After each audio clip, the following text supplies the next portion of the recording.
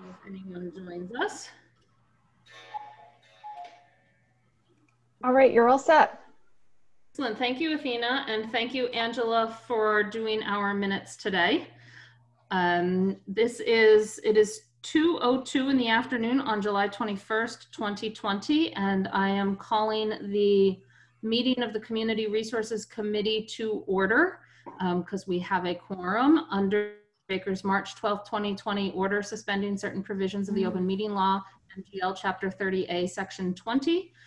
That allows us to hold this virtual meeting of the CRC. This meeting is being recorded for future broadcast, and all votes that we take will be by roll call. At this time, I'm going to call upon each committee member's by name so that we can confirm that we can hear you and you can hear us. And afterwards, we will mute the mics and go into our meeting. Amil. Present. Mandy Johann. Ed Ross. Present. And Steve Schreiber. Here. And will be absent today. With that, we will move into our agenda. And our agenda, the first item of business is the bylaw banning the use of the wild and exotic animals. This is sponsored in the council by Councillor Balmilne. We have a number of resident and community sponsors present today to go with us through this, and they are Laura Hagan, Cheryl Becker, and Kara Holmquist, and Rebecca Schwartz. So we look forward to having everyone here to join in this conversation. At this time, what I will say is I'm going to share my screen to put up what is a combined bylaw compiled. We have had a lot of requests from a lot of different sources for potential amendments. And then you will notice that it looks a little different than the original proposed amendment. It is an attempt to put it into what our general bylaws look like without actually changing or removing any language of the bylaw or intent of the bylaw. And the community sponsors have seen this version before, so this is not new to them. And so the plan today is to go through each section and particularly each set of proposed revisions to talk about them, see where the community sponsors and the counselor sponsor might be with them, and as a committee talk about them, and hopefully in the next 40 minutes or so, we'll be able to get through the whole thing and maybe get to a vote on whether to recommend this to the council. So we're going to start with the penalties section. Are there any comments that, and I will remind everyone, including those community sponsors, if you want to talk about a section, just hit the raise hand button and I will recognize you. This, we hope, is sort of a conversation, collaborative process to get through this. Are there any comments, questions, recommended or potential changes to the penalty section, the criminal enforcement and the non-criminal disposition? And I will try to monitor all of the hands. I am not seeing any at this time. Let's see if I can get everyone on my screen. Oh, Rebecca has a hand. Well, I'm sorry, raise hand like this, or is there something that I don't see? There's if you show the participants, the list of participants at the very bottom, there should be a button that says raise hand. Got it, thank you. Okay. That's the easiest for me. I'm going to try and watch, but I don't always have every video on screen, so I don't always see the actual waving of a hand. So I am not Evan. I almost didn't say this because it's not actually in our jurisdiction, but I feel like it's better to fix now. But non-criminal disposition can't be arranged, correct? I don't think so. I'm not sure. It's why I wasn't bringing it up now, because I think it's a GOL question, but I feel like it's a GOL question. It's not our question, but I guess the point would be if it can't be arranged, what I would ask the sponsor is there's a couple of options and we could potentially draft them today. One, if it can't be arranged, one option is the first offense, second offense with different numbers at each offense, different values for non-criminal. The other one is to just pick a number.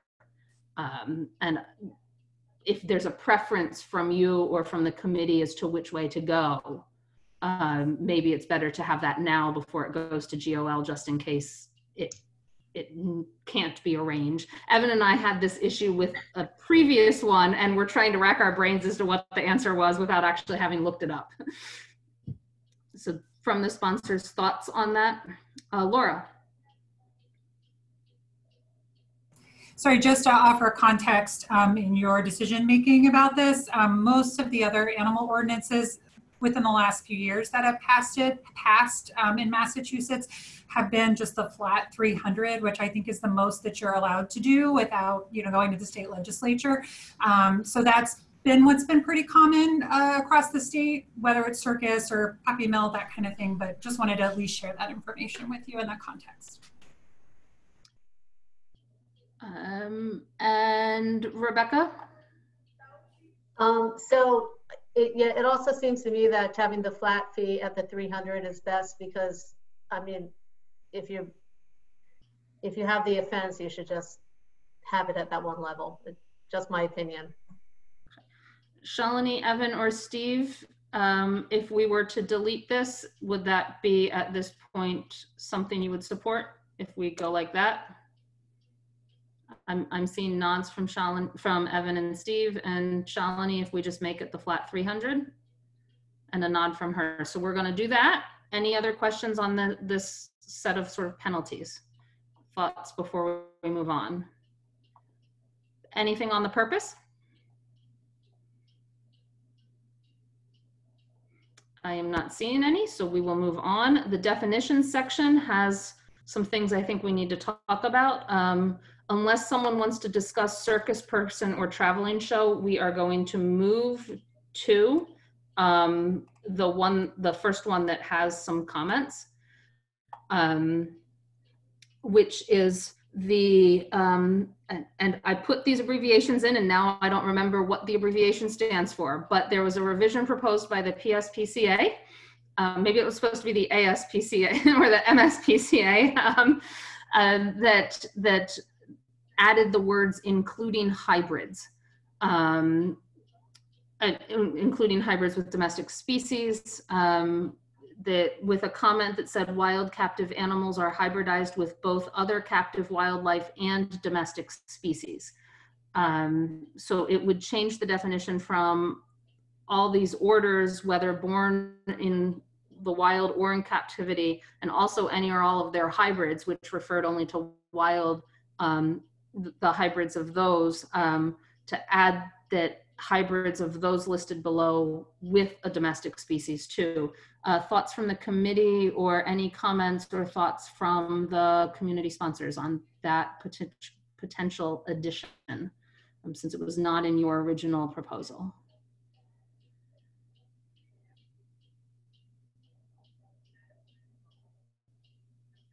I am not seeing anything. I'm going to assume that means that the community sponsors would be okay with that addition. I am seeing nods of the heads with that. What about our committee members? Is that something that they would support? Do you want to have a conversation about that? I guess my only question would be, what could we get an example of what a hybrid of one of these animals with a domestic species might be? Does anyone, just to give me an idea? Laura, I think you're looking like you're ready to speak. Yeah, cats are pretty common, where they hybridize a wild cat with a domestic cat, and you've got the resulting animal is usually quite wild in nature. That's one animal that's, I think, more common than probably anything. That would probably be the most common case. There are cases where they have people, what they claim to be wolf dog hybrids. I haven't seen those in Massachusetts too much, but I know they do exist in like roadside zoos and that kind of thing. So that is possible. But I think the most common is the felid hybridization with domestic animals. Okay, thank you for that explanation.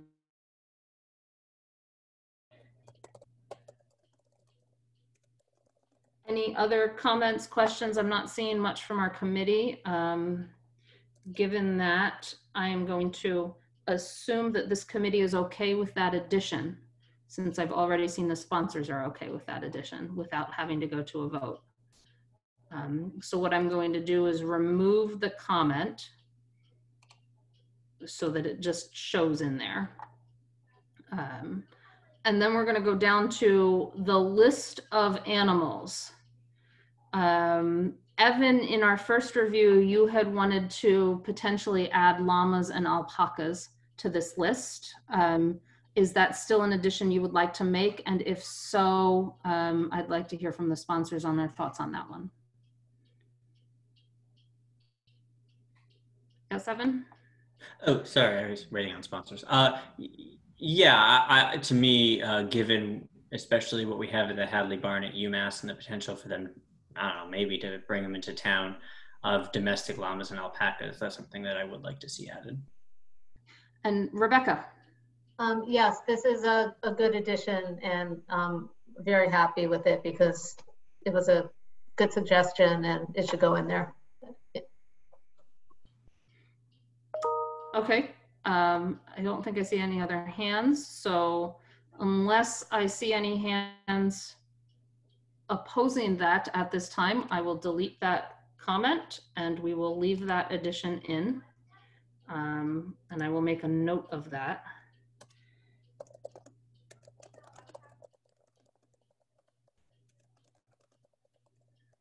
For the report. The next one is additions proposed by the MSPCA, pinnipeds and Giraffidae. Pinnipeds, they said all species and sea lion type issues, and Giraffidae are giraffes. And their comment was that they're used in traveling shows and circuses that exhibit in Massachusetts. The one question I have about this, I just saw up in where we just added llamas and alpacas, giraffes are included. So I would, I'm not sure we need to specifically put them separate. Rebecca, what are your thoughts? I see your hand. Oh, was that an old hand? Yeah, that's an old hand. Sorry. Laura or Kara, do you have a? Yeah, that's actually, I'm fine. Yeah, I just missed that because that is the Giraffidae is the family, I think, and the order is the, I'm not a scientist, the Artiodactylia, and so we could just leave it in there. That's perfect. We could take out that giraffe edition. Thank you for flagging that. And what about sea lions? What are the thoughts on adding the pinniped? I don't know whether it's an order or a family that would include sea lions. I assume it might also include seals, but I'm, again, not a scientist that knows this. Thoughts from the committee? I'm getting a lot of shrugs. So with those shrugs, I'm not seeing a lot of opposition to that. Community sponsors are seeming to shake their heads that they're okay with that addition. So with the committee not showing any comments to that at this point, as you can tell, my thought is to leave in the requested additions if we as a committee don't have much of a comment about it. So I will delete the comment, and you can see the change there is to delete the Giraffidae because it's covered up there, but leave the pinnipeds in. And we will move on. So the next one is what a wildlife, oh, Evan. So I guess, so two things. So one, I just want to make sure we actually bring up, because it was brought up last time and it was brought up in the materials provided, was in addition to llamas and alpacas, I had also suggested camels as something that I had seen at some of UMass's farm shows that were brought in from private owners. That was not added, and there was a response in our packet to why camels should not be included, which I found fine. But I did want to at least bring that up because that was an issue I brought up last time, was camels. And then the only other thing I guess I have a question is, as I was trying to think back to what these things might look like, right? I was thinking of sort of petting zoos that I've been to, and what animals would be okay and then what wouldn't. versus circuses, which I loved as a kid, but recognized are problematic now. But the other thing I was thinking of, and I don't know if this is something that even happens, but I do remember when I was a kid, we used to have a lot of like wildlife rehabilitators that would bring sort of educational animals into the schools. And I don't know if our schools do that. I know we have someone that does hawks, which are not on this list, birds of prey. But I'm wondering if there was a thought that we wanted to prevent those types of things, or if this is constructed to allow them. I didn't necessarily see any animals that might be in that, other than I do know a possum was brought into my school once, which would be banned under the marsupial, under E. And so I guess I was curious. I saw this sort of as the target being mostly circuses and perhaps petting zoos that have like elephant rides and giraffe rides and stuff like that. But just some thoughts on some of these other more educational things, or is the feeling that the exceptions cover those sufficiently? Rebecca? Hi, okay. So the camels, you know, I thought about a lot, and they're not really domestic animals. And they are, you know, they were used by circuses and zoos. The Big E, the Comerford Zoo had them. I think 2 years ago they were videotaped really abusing these animals, the camels, and forcing them to give rides. They were collapsing. They're not domestic animals. So, you know, though they maybe have brought them to these events, I just feel like they just may not be able to bring camels anymore, because there's really no teaching purpose. It's not like, you know, llamas and alpacas. There are farms around here. They're used domestically for wool and whatever other purpose, where the camels really are wild animals. I just felt like they shouldn't be allowed anymore, because they really don't serve a purpose educationally for the barn events or any other teaching purpose. So that's why I didn't want to put those back in. And yeah, I purposely didn't address them because I don't want to see them allowed, basically. And then as far as, I mean, the intent, as you kind of mentioned, is to limit, you know, the circuses, animals traveling for our entertainment and forced to perform acts. The idea of a hawk or a rehabilitated possum for school children to see, I mean, that's not a traveling exhibition. And I think, you know, in terms of the terminology, I mean, Laura can probably address that better, but the intent is not to limit that type of activity.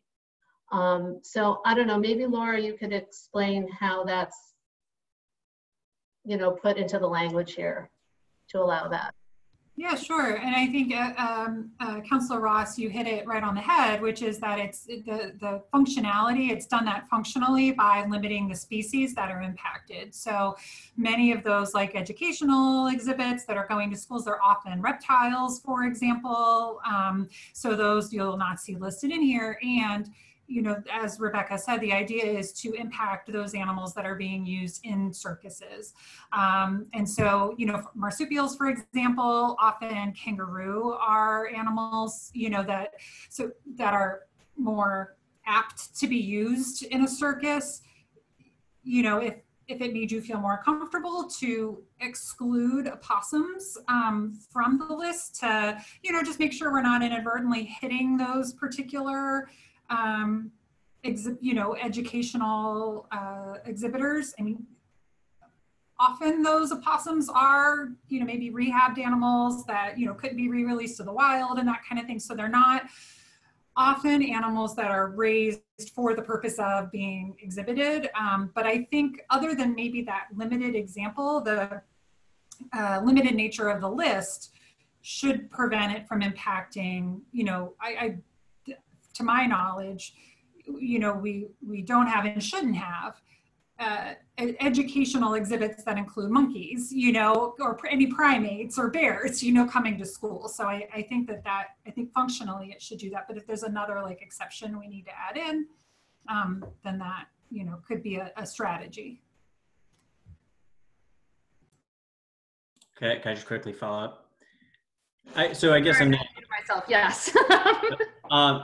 so I guess I'm thinking less so of trying to, I don't want to play this game where we try and think of every possible animal that might be right. I guess my question was the intent, which you answered, and then if the exceptions, specifically the exception of any wildlife sanctuary, would kind of cover that specific thing instead of trying to carve out animals. Got it.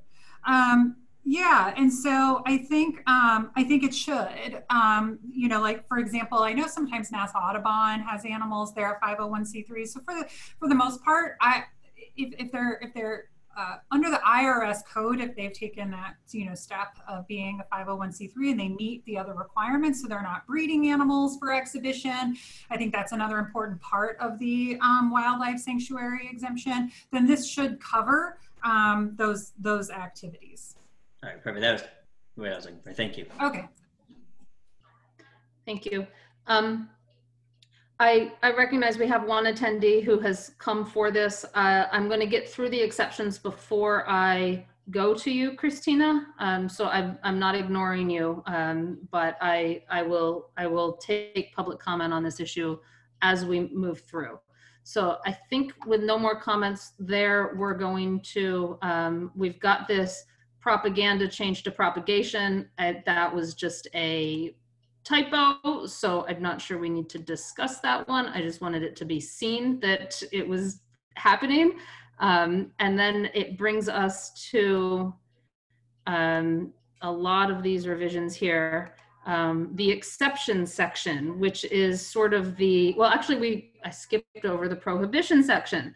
Any comments, questions about the prohibition section that says unlawful for any person to conduct, sponsor, walk, exhibit, or operate a traveling show or circus that includes live, wild, or exotic animals on any public or private land within the town.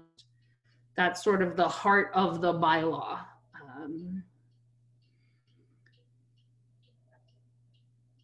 I am not seeing any questions, comments, so we will move on to the exceptions. This is the one where we got a lot of comments on. So what doesn't get included in the prohibition? So we'll start with number 1, institutions accredited by, and the change is to put the Association of Zoos and Aquariums. The revision was stated as an update to the actual name of the AZA. I am going to guess that if that is the correct name, that we are okay with that change to make sure that we're referring to that organization correctly. Unless someone raises their hand to indicate they are against that, we will move on to the next one. And I will delete this comment. So then, any questions about number 2, wildlife sanctuary? I think we might have just covered that one. And then we come to what was 3, now is 3 and 4. They're all very similar. So and I'm going to explain this for the benefit of the public and all. The original proposal that Rebecca, you submitted to Shalini to submit to the council, I believe had the first number 3 that is now lined out, any museum, educational, governmental, or medical institution, blah, blah, blah. And then when it came to this council, that had been deleted, I believe. And once it's been in this committee, we have received a couple of requests. The new number 3, the one that is labeled number 3, a performance that takes place at a non-mobile permanent institution of other, it might be supposed to be, or other fixed facility, provided that the covered animal is not transported to such location for the purpose of such performance, is the language that PETA provided. And then there was language provided by the MSPCA that suggested, I did not fix some of these, a similar language: the chapter shall not apply to an exhibition that takes place as a non-mobile permanent institution or other fixed facility, provided that covered animal is not transported to such location for the purpose. So it's very similar to the one from PETA. And they actually said that they believe that if that is adopted, number 1 would not be necessary, according to the comment I have here on here. Sorry, I keep scrolling because that comment ends up that I can't see it because of other things I have up. So I'm going to stop scrolling so people aren't doing that. So we need to, I think, discuss this. I think my first question to the community sponsors, Rebecca and crew, is what was the reason for originally removing it? And then what are your thoughts on either the PETA or the MSPCA recommendation to put it back in? Rebecca? Sorry. Actually, I'd like to defer this to MSPCA and the Humane Society because it was based on their recommendations. Okay. Laura? Sure, I can start. And Kara from the MSPCA, if you want to jump in as well, please. I think these were joint comments that we provided. So we provided them alongside the MSPCA. So the concern with number 3 was that it was too broad. Circuses and traveling shows will often try to characterize themselves as educational and use those kinds of exemptions to continue performances. And while I do realize there is not currently a circus coming to Massachusetts, more and more cities and towns are taking up these types of bans. And so I think they will be looking for other places where they can go. So I just wanted to, and we were looking at this, wanted to make sure that we were hitting, what we wanted to hit with the exemption. And so the suggestion that was made by both PETA and the MSPCA and the Humane Society, which are, I think, the same or similar, was language that had actually been built into the proposed state law to exempt facilities like, for example, the Association of Zoos and Aquariums facilities, or maybe Mass Audubon if they were doing an exhibition of rehabbed animals at their facility. Because I call it the bricks and mortar exemption. So if you have a stationary facility, then that would allow that institution, a permanent institution, to engage in a display if that animal's not being, transported for the purposes of that display. And then that would also encompass, I understand, UMass Amherst is there. And so there was some concern about, well, what about animals that may be handled in the lab or something like that. And so the idea, and again, with the broader kind of language that was brought in from the state bill to kind of encompass those things with some more kind of language that doesn't bring in those educational exemptions and those kind of things that can be misused, by circuses and traveling shows who are trying to kind of get around a ban. So that was the goal with the proposed change. So I guess my question is, the thought then from the community sponsors is to essentially add in number 3. Number 4 is the same, other than the mistype that I did on number 3 that I would correct, but put that back in because it is more directed and confined language, and you guys would support adding that back in? Support whatever numbers 3 and the new number 3. Yes, yeah. The old number 3. Not the old one, not the one that's lined out, but right, correct. The new, yes. The new. There's 2 of them. We'd only put 1 of them in. Yes, yeah. Committee thoughts?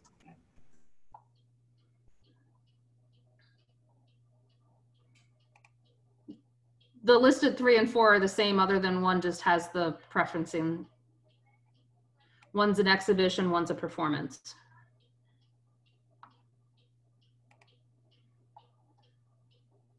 Evan?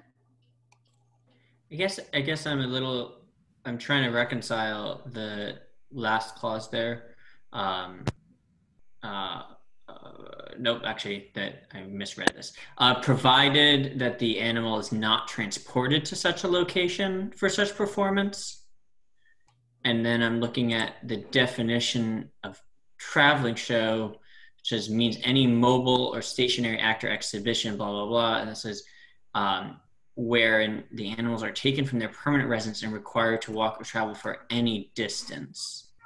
And I guess I'm trying to figure out what that actually means. Like if it's a stationary, if it's a brick and mortar place and the animals on one side of the park and then it has to walk across the park to its exhibition.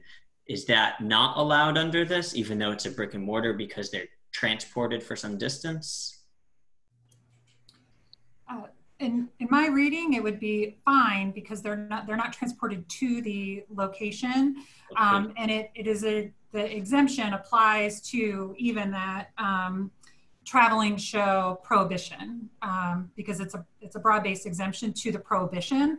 So those would be fine, and that's often what like an AZA, the Association of Zoos and Aquariums facility would do is, you know, they may take an animal out, you know, within the facility, very limited animals, but yeah. Does that answer the question, Counselor? Yeah. Okay. So I have a question to follow up on that. I mean, we don't have a zoo in Amherst, but my experience with some zoos are sometimes they do like zoo parties, where they may bring animals into a house or, you know, away from the zoo, not even traveling across the zoo, but still on the property, but off the zoo property to some, you know, for a birthday party or something. If we leave one in, that would still be allowed for the zoo. If we take one out but put 3 in, I'm not sure it would be. Am I reading that correctly? So, not quite. So the reason that is not correct is because, so the Association of Zoos and Aquariums does not engage in those types of house party situations. The only kind of live exhibition type thing that they're going to do, like I said, is they may have a smaller, sometimes they're smaller cats, wild cats. Sometimes there are other animals that they'll take out as, I think they call them animal ambassadors or something like that, that they'll use, you know, for public education that are not actually in their cage. So the AZA's guidelines and rules would not permit anyone taking any of these listed species into a home or anything like that. And so if you left number 1 in, that still wouldn't, Okay. I guess it effectively wouldn't be permitted because the AZA doesn't engage in that type of activity. Okay. So I'm not hearing anything from our committee. I am going to, based on that and the sponsors, delete that one. Performance or exhibition, one had performance, one had exhibition. I'm fixing the typo. And I will get rid of the comments. Pardon me, well, I will get rid of the comments. Whoops, that's not the right one. As we finish this, let me. So that would leave number 3 to be a performance that takes place at a non-mobile permanent institution or other fixed facility, provided that the covered animal is not transported to such location for the purpose of such performance. And I'm getting nods from the committee and nods from the community sponsors.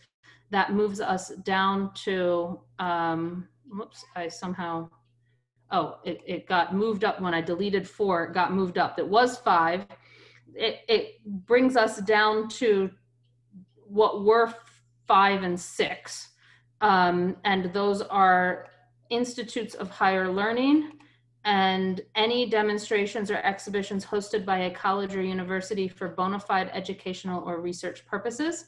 Let me change my thing so I can see who provided what. I had brought this up at the last time.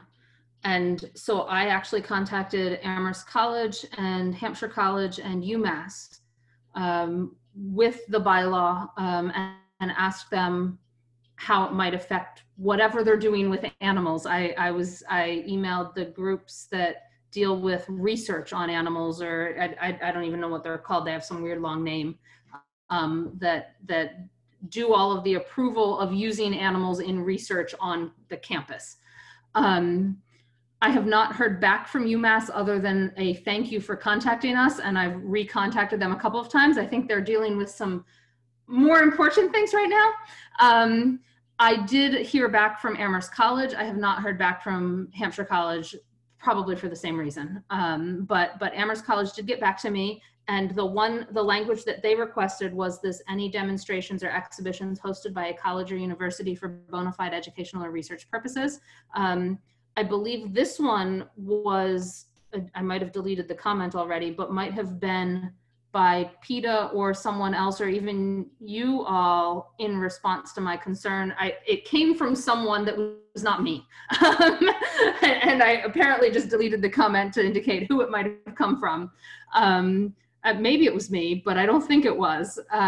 So I would like a discussion on that, because personally, I'm leaning towards number 5, the one requested by Amherst College, but I would like to hear from the community sponsors on that language, their thoughts, and also from our committee. So Rebecca.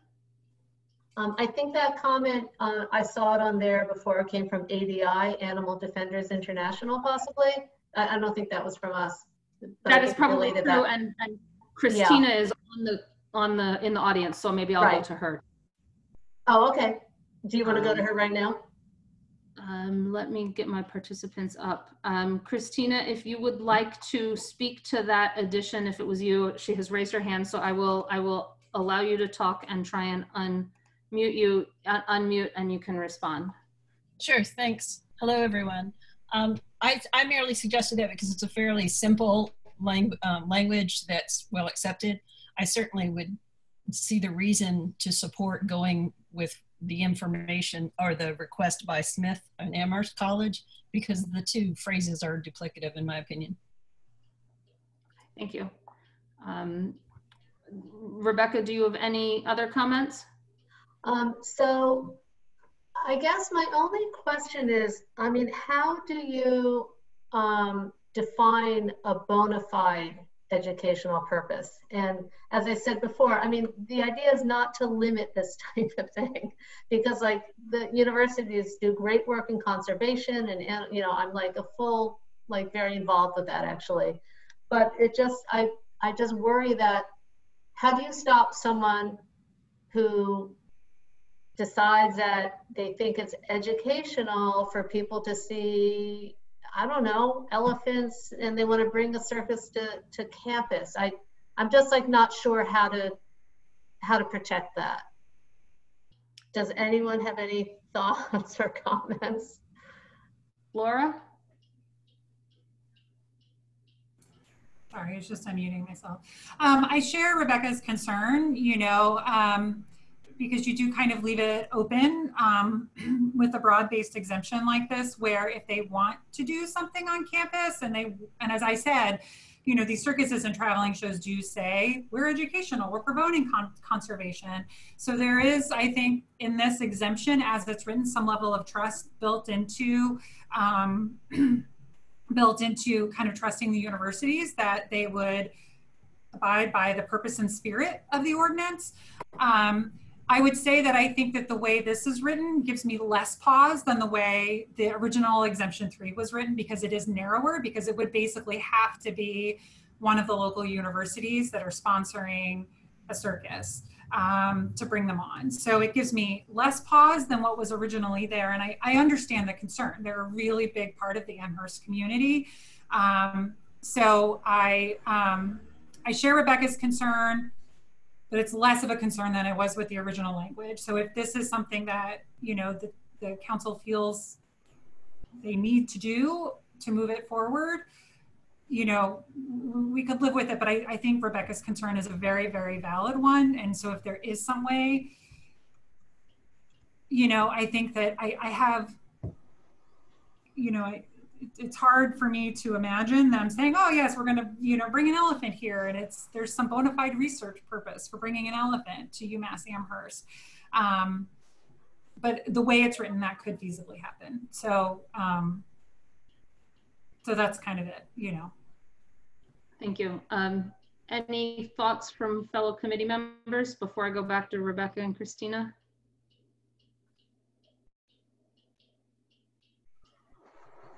I have a comment. Yeah. Can you hear me? Yes. Yeah, so this is just a weird fact, but things like the Mullen Center and all those fields, I think those are all in Hadley. So if UMass were to bring the circus to town, that would be the most likely place that they would bring them. And I'm not sure what that means, but I don't have a problem with the way this is written. I guess we also have to be aware that we're also only talking about that part of the university, which is in Amherst. Thank you. Rebecca.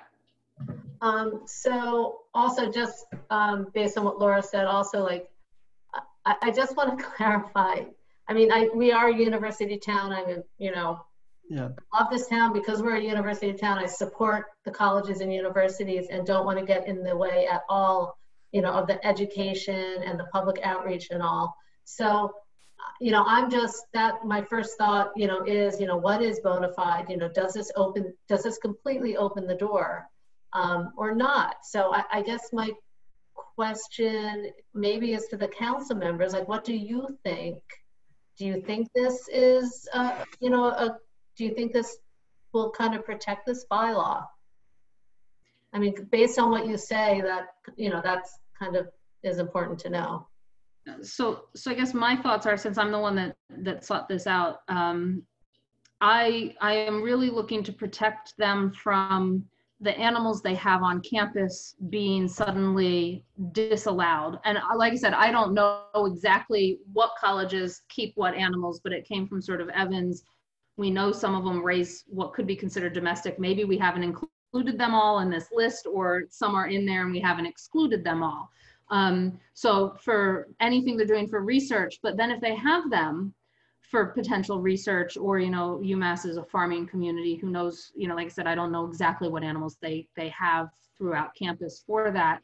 If they want to have a tour of their stables and happen to have an animal that's on this list, I don't want them to be prohibited from having a tour of their stables, or even bringing that animal onto campus for that purpose, since it's the university.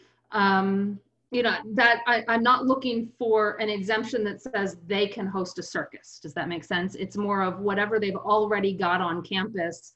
I want to be, they're not AZA accreditations, you know, they don't have that, but I don't want to prohibit them from what they have on campus already using for educational purposes, even if they happen to be on this list of animals that might not be, you know, that we are trying to ban, essentially. So I wonder if the word hosted could be changed to something else, because it sounds like that might be more of the concern, is hosting potentially is bringing someone in and saying, we're sponsoring this thing, versus, you know, owned is not the word I want, right? But I'm still struggling to come up with the correct word to replace hosted with, that would represent sort of where my concern was for wanting some sort of exemptions for the institutes of higher education. I'm going to go to Christina again. I think I have to unmute you. Hi. So to respond to that concern, several suggestions. The first would be that you could remove the word hosted and not replace it by anything. And the second, just have any demonstration or exhibition by a college or university for bona fide educational research purposes. Secondly, you could, when you were debating between 3 and 4, whether to use the word performance or exhibition at a brick and mortar, you could change the word performance at both the beginning and end of that sentence to exhibition. And between those two should cover your concerns. Regarding some of the concerns that were noted earlier, we share those concerns. However, I think the phrasing that was suggested by Amherst College is helpful, because there is some state law and regulation that would give you something to put your teeth in as to what is bona fide conservation or educational or research purposes when it comes to animals, because there is a current regulatory permitting and licensing system in place in the state of Massachusetts for both wildlife rehabilitators and falconers. And in the case of wildlife rehabilitators, the framework largely calls for these animals to be rewilded, and the use of animals in education system, in the education setting is only for those animals who are unable to be rewilded successfully. So I think if you, so I think that gives you something. The phrase college and university helps you, and also the phrase bona fide helps you because you have a state framework to base it on. And then I think if you take out hosted, which I do think is problematic, and then if you change performance in item number 3 to exhibition in both places, then that might cover you as well. Thank you. Before I go to Laura, any committee members have issues with me making those changes that Christina just suggested to the word performance and then deleting hosted? I am not seeing any, so I will make those changes now. And Laura. Just a suggestion. I agree with Christina that, yeah, taking hosted out could be a good change there. And then in addition, what we could add to the end of 5 is and not for amusement or entertainment purposes, which would, I think, just go that extra step to make it extra clear. And I think those 2 changes with the hosted and that last clause might, you know, close any concern. Defer to Rebecca, of course, too. I want to be sure she feels like that's addressed. Thank you, Laura. Cheryl.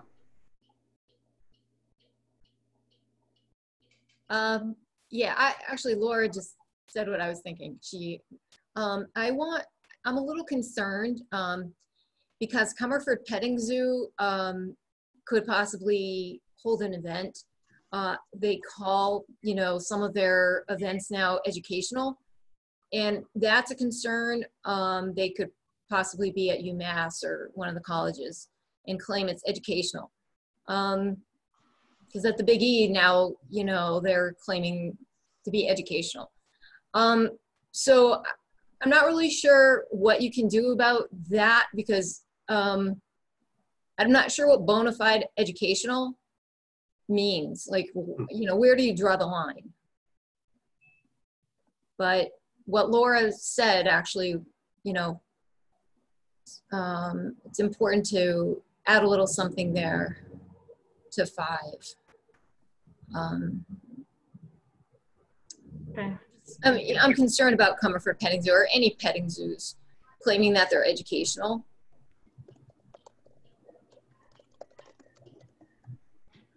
I just added that. I'm seeing a nod from Steve. Fellow committee members,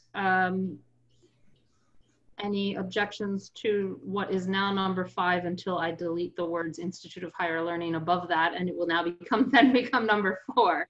And I am seeing some nods from Rebecca and the other community sponsors that this might be an acceptable at this point addition. 2 things. Seeing no hands there, I'm going to delete that. Oh, it didn't become, it'll come number 4 when I start doing other things, I'm sure.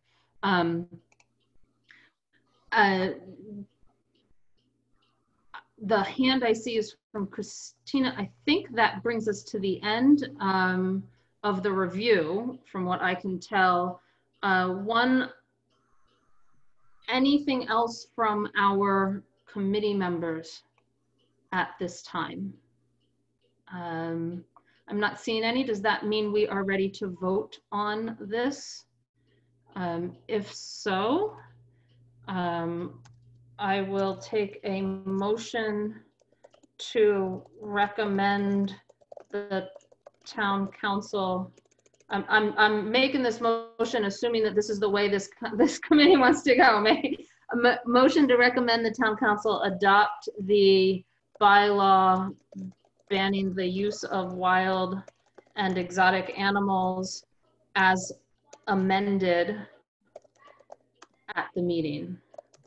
Just as amended. unless someone thinks we need to have a date on that as amended. I will make that motion. Is there a second to that motion?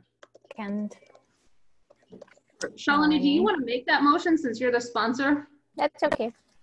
Go for it. I'm You sorry already about made that. it. No, that's totally fine. Also, Christina has a hand up. Do we want to hear I her out will now? recognize her now that we have the motion on the table.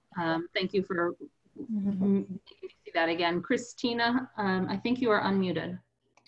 Yes, I'm sorry. Could you scroll down? There's one small thing that you might want to change, and that is to put a comma after research purposes, and also to move the or down in that series. Minor change, but it does affect the meaning. The or is currently on line 2. This one? Oh, no, this one. Correct, that one. So that's a formatting. It should get, yeah, Because then it exempts, then one of those things will exempt it. Thank you. I think that's what you were referring to, right? Correct, thank you. Yeah, and those things will also get a good look at GOL as we go forward, but thank you for pointing that out. Any other discussion on this motion? Seeing none, we are going to take a vote by roll call. We are going to start with Shalini. Yes. Mandy is a yes. Evan? Yes. Steve? Yes. That is a 4-0 unanimous vote with 1 absent. What I will do for the sponsors that are on, Rebecca, I will send you this copy when I get it fully fixed and all. And I will copy you on the email that I forward this over to the GOL chair for, indicating that this committee has now finished with it. And everything like that, so that you are kept in the loop, and that the GOL chair knows who to contact. I will keep Shalini in that loop too as the counselor sponsor for that. It will move on to GOL at this point for their review. Thank you all for showing up, and for asking us to do this, and for Shalini for sponsoring it. We will move it on to the next committee for review. Yeah, Thank you just for a your quick, work on this. just a quick thank you to Rebecca and everyone else, and also to Mandy Jo for being inclusive and reaching out to the universities and everyone's thoughtful comments. I really do believe every act of kindness right now really has ripple effects. So thank you all. Thank you, everybody. And Shalini, thank you so much for sponsoring. Of course. Okay. Strong ditto there. Thank you, everyone. Thank you. And you guys are free to leave and sign off. And with that, we are going to move on to our next action item. We are close to on time. And that is a title that I could barely come up with, which was Master Plan Zoning Process and Zoning Bylaw Revisions. Rob has not rejoined us, it looks like. He will probably be on soon, I assume. Christine Brestrup is here, and Christine Gray Mullen, our planning board chair, is joining us again. We thank you for that. What we forgot to do last night, Christine, is thank you for all your service as planning board chair. I know you are not, your term is up in about a month, so this may end up this time in front of our committee. So I want to say thank you for your service on the planning board and all you have done for the town during all of that time, and in the last year, or I think it's been a year that you've been chair, and all the hard work you've put in. So it's a weird title here, and I think the preview of why this is on here was in the CRC report of last night. On July 1st, the planning board had a discussion at the behest of Christine Brestrup, the planning department head, regarding the master plan and our request to the planning board to update that with some changes. And after that discussion, the planning board happened to vote unanimously to request that the council consider putting the update on hold, adopting the approved master plan as it now stands, and focusing on bylaw changes. So this whole session is to start with that and hear from Christine Brestrup first about what prompted her to bring this up with the planning board, to have that discussion, to then go to the planning board and how they came to vote unanimously for that request, so that maybe we can consider it, do our own request to potentially the council based on that, and then move on to zoning process. We have a zoning flow chart, but talk about, I believe there were some things that came up in that planning board discussion about workload, not just for the planning department, but for the planning board themselves. And so that's why it's this kind of nebulous title. But I'd like to start with Christine Brestrup and her, just give her a chance to talk about the master plan, what it's been like trying to update it, and what prompted bringing this concern that you have to the planning board that then resulted in a unanimous vote to request the council essentially stop the update process and just adopt the master plan. May I speak? Yes. Thank you. So we began work on the master plan update probably in January or February, and soon realized that we weren't really changing much. What we were doing was giving information about how we had or had not accomplished some of the things that were included in the master plan or recommended in the master plan. And it really just, in my mind, I started off with the chapter that I'm most familiar with, the land use chapter, and it really became more like reporting on things that had changed, reporting on things that we'd done, and it didn't really seem like much of an update to the master plan. And I think I got that impression from hearing or getting feedback from some of the planning board members. So rather than being a master plan light, it really turned into more of a report. We already have several plans that have been accomplished since the adoption of the master plan, including a transportation plan, a housing market study, a housing production plan, open space and recreation plan, et cetera, et cetera. The ECAC is currently working on a climate action, adaptation, and resiliency plan. So we have all of these things that are kind of part of or could be incorporated into the master plan. But the master plan itself seems to be pretty solid. I've gotten a lot of feedback from planning board members saying that there's really nothing that they strongly disagree with in the body of the master plan. And that includes, members of the planning board who come from fairly different points of view. So the planning board seems to be kind of comfortable with the master plan and is almost saying, well, maybe we don't need to update it at this time. We're probably going to be starting an update on the master plan in 2025 anyway, because by 2030, the town council will need to adopt a new master plan. So the planning board discussed what could we do with the master plan? Well, we could look at the implementation matrix, and we could talk about what we've accomplished and what we haven't accomplished in the implementation matrix. That's chapter 10 of the master plan, and really zero in on things that we want to take up and want to move forward with, and with the advice of town council, which of these things do we want to move forward with? So rather than spending a lot of time at this time, trying to rewrite or update the text of the master plan, why not look at what the master plan says and see what we should or should not implement? Another aspect of this is that, as I said, ECAC is working on this climate action, adaptation, and resilience plan that is due to be finished by the end of the year. And our impression originally, the impetus for updating the master plan, we thought, was that town council had a lot of questions about, well, why didn't we include more about resiliency and climate change, et cetera.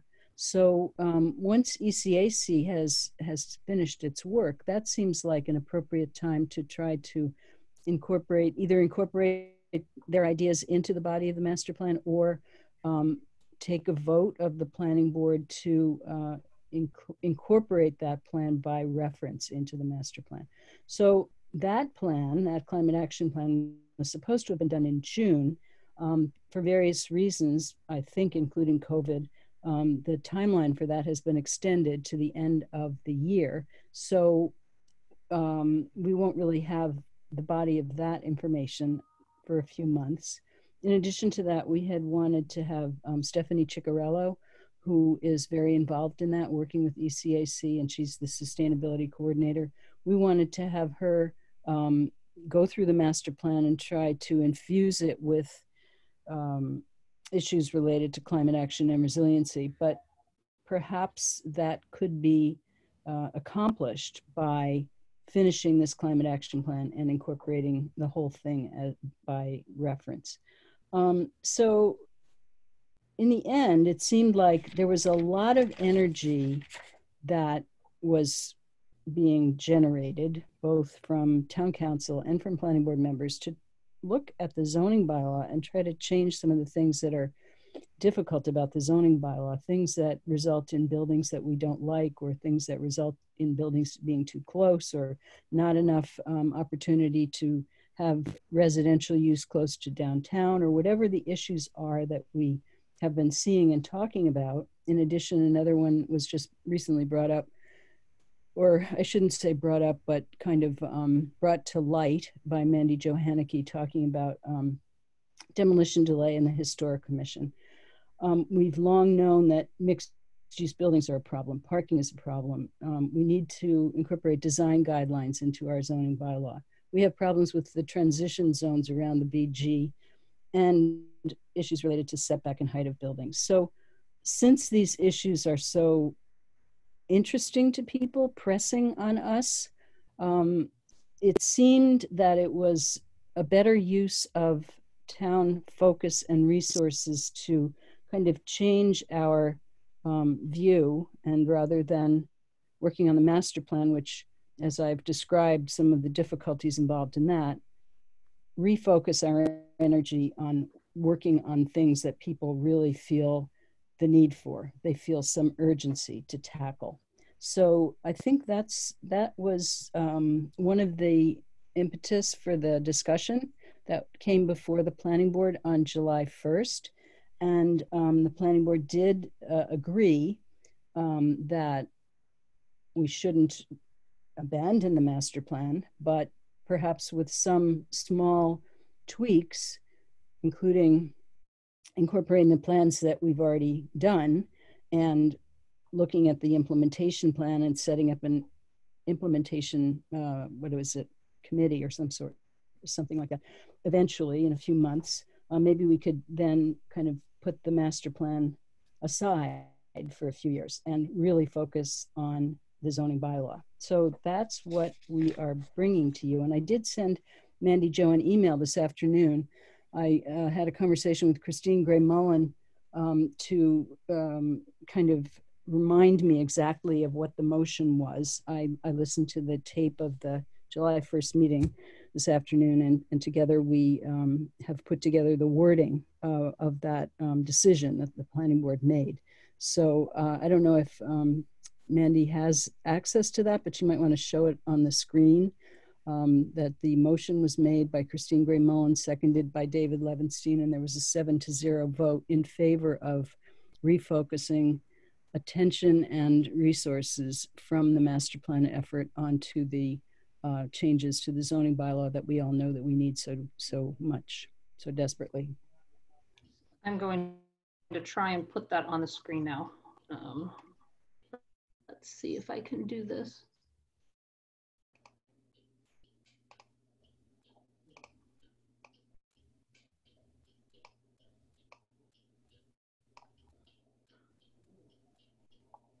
So that everyone can read it. Do you want me to read it? Sure, you can read it out loud. At the July 1st, 2020 meeting of the Planning Board, Christine Gray Mullen moved that the Planning Board recommend to Town Council that they consider adopting the approved master plan as is for now and focus the town's attention and resources on the zoning bylaw changes, including establishing design guidelines, and revisit the issue of the master plan at a later date. David Levenstein seconded, And after discussion, the vote was 7-0 to 0 in support of the motion. Thank you. I'm going to stop the share. Christine Gray Mullen, would you like to talk about the planning board's thinking around this and the discussion anymore? Add anything? Chris did a great job summarizing pretty much how it all went down. I just wanted to stress from the part of the planning board that we really were backing her on this situation because we've been watching. There's just too much on the plate for the planning department and Chris Brestrup specifically. And to do anything right, we felt we were too scattered even ourselves. So by just, the master plan is the planning board's responsibility. And one of the things that came out of this as Chris started to dive into doing an update is there is this thing she was saying, the master plan implementation committee, that is spelled out specifically in the master plan as a committee that's supposed to sort of be the oversight and keep the initiative going and keep everyone aware of the master plan being there and each year all these things that get done. So since we haven't done that for 10 years, we really realized right off the bat, like, oh, we don't have that information being collected. So we do highly recommend, and this is in the planning board's world, not your all, but that committee needs to start happening so that we will be in better shape to redo the master plan properly in 2030. And just one other reminder that, you know, we were doing this as a directive from town council. We've already approved this master plan and it is our master plan and we want you all to adopt it. But, you know, there was this sentiment that, oh, does it need to be updated? And I think what's happened is we've given it all a hard look and we think it's okay. It's a framework. No one, you know, of course, could it be better? Yeah, but that's why you keep redoing them every 20 years. And COVID's going on and we don't know, even if the efforts we make right now to update it, you know, it could be a brand new world in a couple of years. So with that, if that gets removed off Chris Brestrup's plate and her department, there were some other things that we analyzed as a planning department. The planning board needs to get this master plan implementation committee going, and it could involve 2 or 3 or, you know, I don't know how many members would want to be involved in that. And that takes up some bandwidth from people. And the planning board is already a pretty rigorous, intense committee to be on. So we also looked at the zoning subcommittee also is maybe not being needed, and that also being able to reduce workload on Ms. Brestrup and her department as one less meeting they have to do every other week. And we can talk about that more. So we are really pushing. We want to get those bylaws starting to be changed and updated and modernized. And we also stress that design guidelines we're realizing are really critical and other towns have them and we don't. And this could help us take care of not using, like we're talking about the SPR and that, you know, when that starts being looked at as the tool to control design, that's not what it's supposed to do or be, and it doesn't do. They get accepted through the SPR process, but by having other better bylaws and guidelines, that would be critical. So we're pushing back at you all to please rethink, adopt possibly sooner rather than later, and then redirect us what we should be working on, especially the planning department. Thank you. Thank you. Any thoughts before we move on? Thoughts on master plan and the unanimous recommendation or request from the planning board? Steve. Yeah, so first of all, we don't often see 7-0-0 votes from the planning board, so that speaks volumes. But the second thing is that you really had me at COVID. So the work in updating the master plan really started pre-COVID. So despite, I mean, COVID has distracted everyone right now, but it's going to be even more distracting as we try to update a master plan that's talking about things like density and public transportation and how we use the public way, you know, et cetera, et cetera. Everything is fluid right now. And so there basically nothing settled, and we would have a really hard time just saying change this to that without looking at the way we use sidewalks or the way we, you know, on and on and on.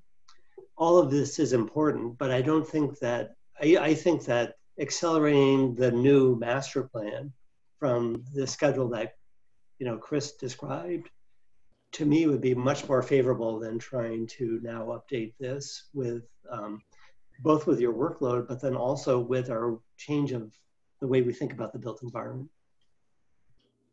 Thank you. Shalini. Yeah, I agree as well with this suggestion. And I had a question about the zoning bylaws. I agree again with that suggestion too, that we focus in on zoning bylaws and specifically focusing on what's most needed. And that's my question is, how do we determine what are the zoning bylaws that we want to tackle right away, immediately, ASAP? And for example, I just got an email from a local doctor who's been asking about the changes in zoning bylaws because her practice is in a research park. And every time she wants a change, my understanding is that it requires more money, time, and effort because it's a special permit then. So, I mean, that's an example of we are pushing our doctors, professionals away from our town because it's so hard for them to find a space that allows their practice to thrive. So to me, that like we need doctors more than now more than ever. So that to me seems like a good place, one of the good, you know, important zoning bylaws to change. But I'm also looking for guidance. How do we determine which one and how do we start? Let's hold off on the zoning bylaw question until we finish the master plan question. I am hearing I've heard two people essentially support what the planning board has recommended with respect to the master plan. Evan has not raised his hand. We are missing one member. He is throwing his thumb up. So is there a motion that should be going to the council from CRC related to this? And if so, would someone like to make that? You guys are gonna make me come up with it, aren't you? Evan? So I guess essentially the planning board motion had a whole lot of stuff involved in it, but it sounds like our motion is simply to recommend the town council adopt the master plan. Is there a feeling that it needs to be more complex than that? Because I feel like all of that broader context can just be explained in a report. So I guess my question is, do we want just a simple adopt the master plan and we explain the context, or do we feel like it needs to be as complex as the planning board's motion? I think my thoughts were maybe something in between, but I'm willing to go with whatever the committee was, something that reflects on the original request of the planning board to update. So something that says recommend the town council, and we put in that request to the planning board. So I don't know what it would be. The planning board was, you know, we had a couple of them, but recommend the town council. I guess it would just be if we adopted the master plan. I think you're right, Evan. If we just recommend adoption of the master plan, that would sort of stop the update of the master plan in some sense. But right. Would we want to make a statement stopping the, if we don't feel beyond just recommend plan as is, we don't have to. Steve. Sorry, Steve, you didn't have your hand up. So is the motion to, I was going to say, is the motion, Evan, to recommend the town council adopt the master plan as is? I would make that motion. I'm making that motion. Thank you. Is there a second to that motion?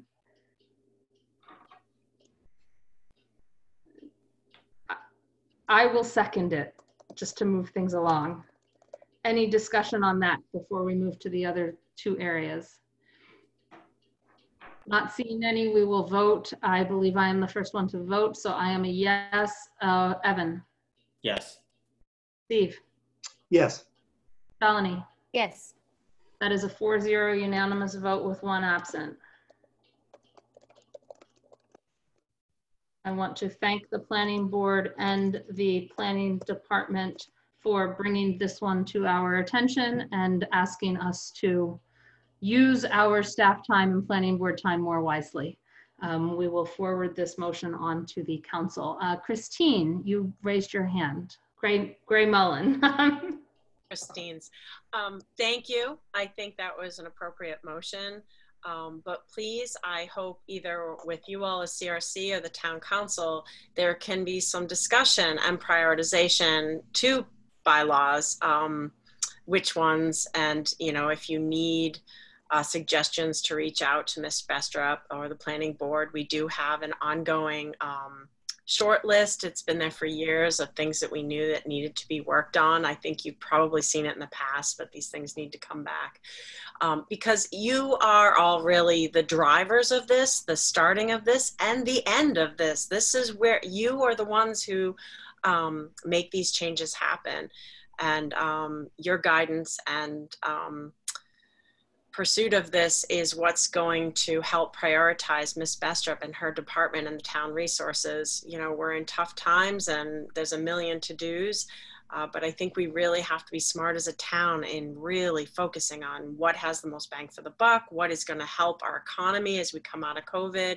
As Shalini was saying, supporting businesses, making processes maybe a little less difficult or expensive, because everyone goes back to the big buildings. It's not just the big buildings. It's about the whole town and what property owners need and what small businesses need and what the residents need. We still have those capital projects that are out there that need to be built, and we're going to need the money for that. So thank you all for your hard work. It's been a pleasure working with all of you, and I look forward to seeing some new bylaws. Thanks.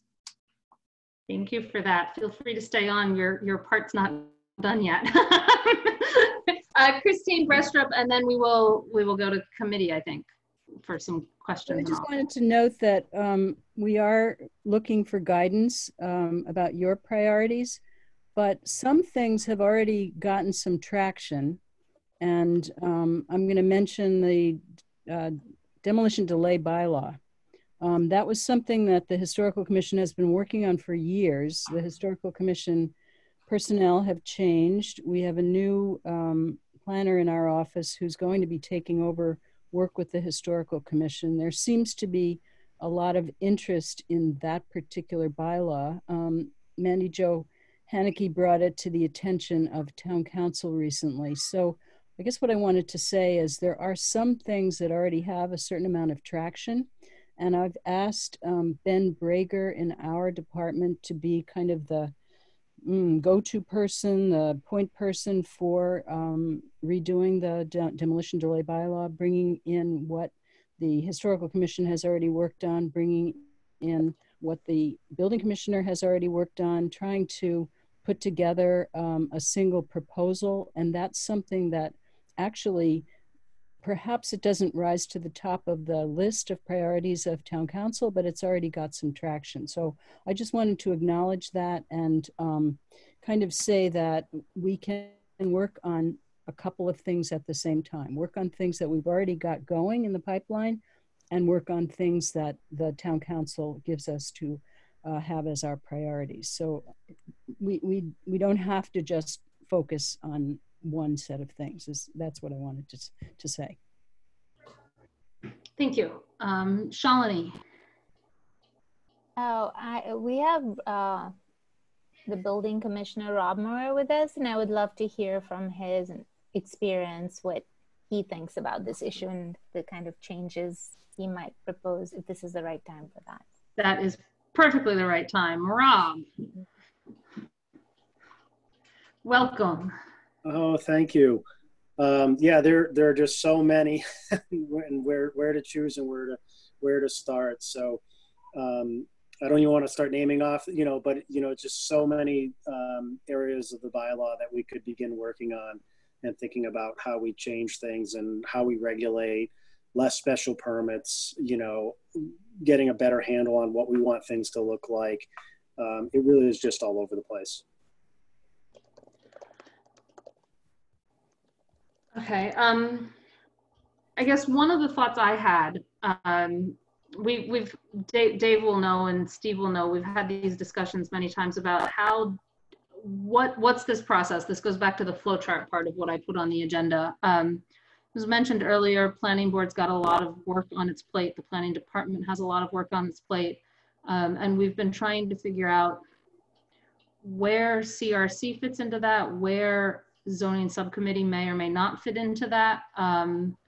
And, you know, we've heard from a number of planning board members that they don't necessarily want to be involved in the writing and early review of the bylaws, that maybe that should be part of CRC.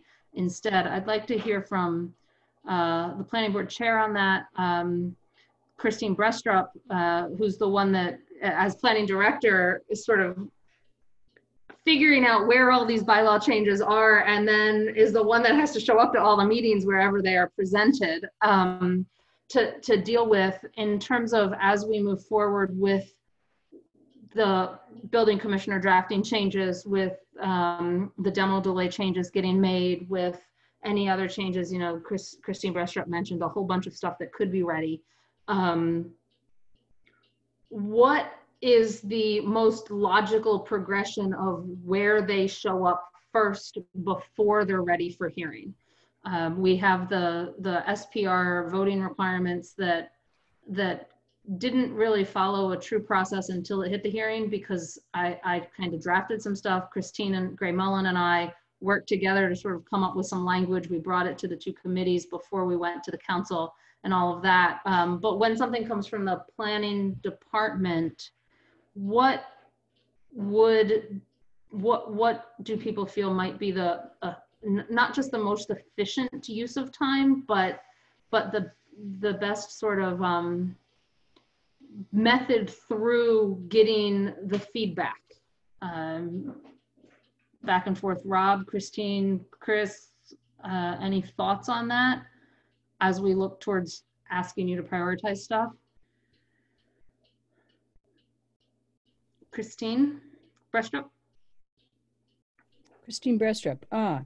So, well, like I said, there are a number of things that are already either written and were never presented to town meeting, were written and were defeated at town meeting, are being written now.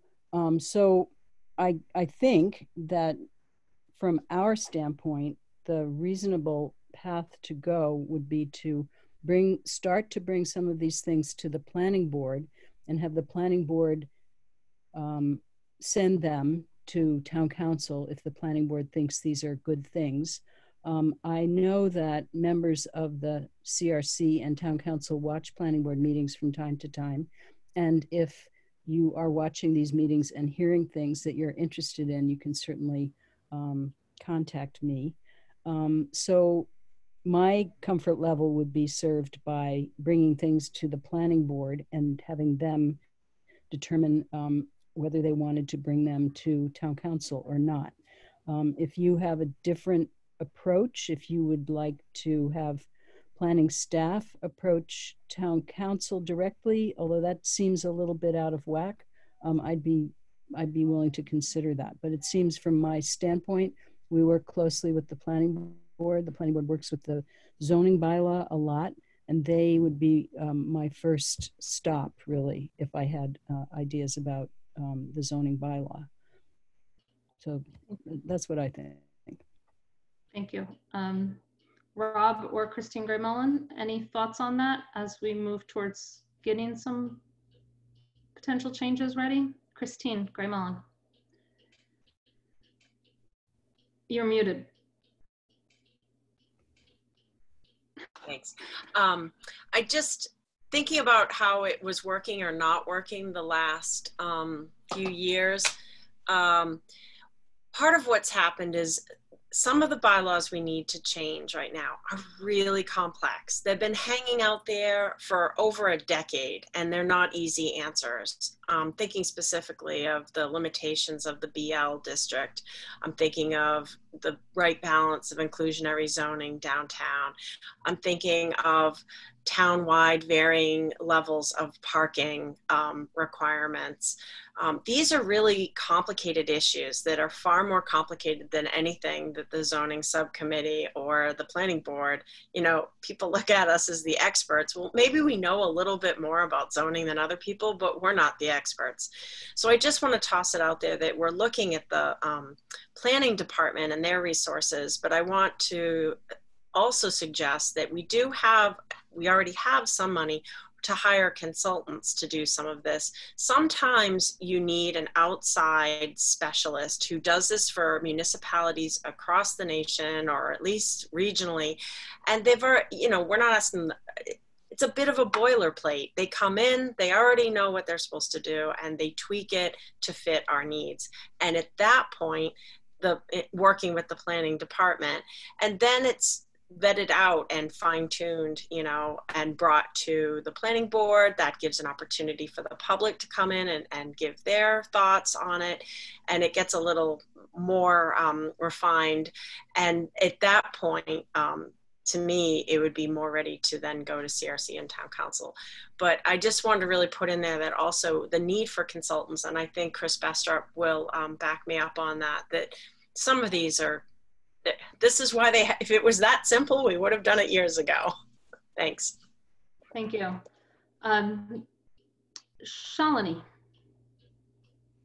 So something I saw, one of the workshops at the MMA conference that we go to, and it was this consultant who presented I think it was the Economic Development Forum, maybe, workshop. And what was really appealing about her particularly was it sounded like she's a zoning bylaw consultant and helps with designing making the changes in a downtown or whatever.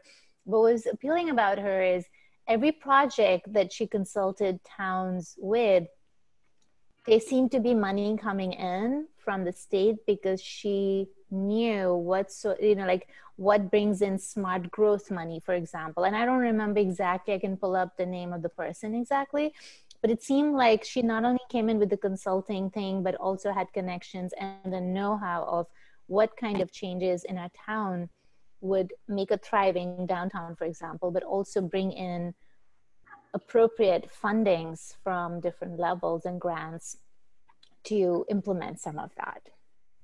I just wanted to put that out there. Thanks. So I think one of the things that I'm starting to get a handle on is, as we figure out how this works, is we've heard it before and I'm hearing it again. The planning department, the planning board, the building inspector all need some sort of guidance, and they're looking to the council for that guidance. And the question, I guess, as Shalini was putting along with the two Christines and Rob, is how do we get to that guidance? So thoughts from our committee on a couple of options, and I have not thought many of these through. One is presentation directly to the whole council on what could be done, what some thoughts are, maybe some thoughts from the planning department and building inspector on what could be prioritized, directly to the council first, and then maybe a referral to CRC, or not a referral, and the council sort of talking that through and handing that guidance to the planning department. Another thought is that sort of, we schedule a presentation in CRC with that chart, with the planning department, potentially planning board, potentially not. I'd like to hear the planning board chairs about that. CRC comes up with, based on all of this presentation, a recommendation to the council on what it thinks the priorities should be, and then the council can have that discussion with sort of a CRC recommendation there. There's probably 20 different other options that I'm not thinking of right now, but I just want to throw that out there as maybe that's what we need to figure out, how we get that guidance to Rob and Christine and Chris to start moving these and which ones we want them to work on. Dave, you've got your hand raised. Welcome, Dave. Thank you.